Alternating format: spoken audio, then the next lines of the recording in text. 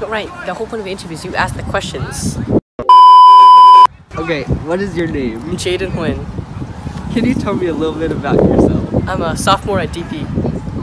How did you find out about math tutoring? I was gonna be a Spanish tutor from Gomez's class, but they wanted me to do Math 1 instead.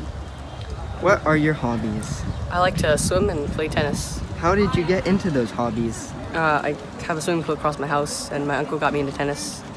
What do you do to be a part of the community at DP?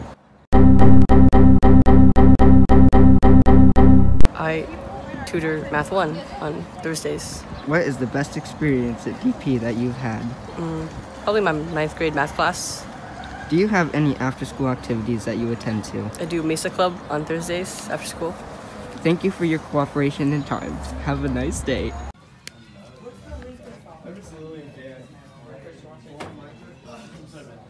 Sorry.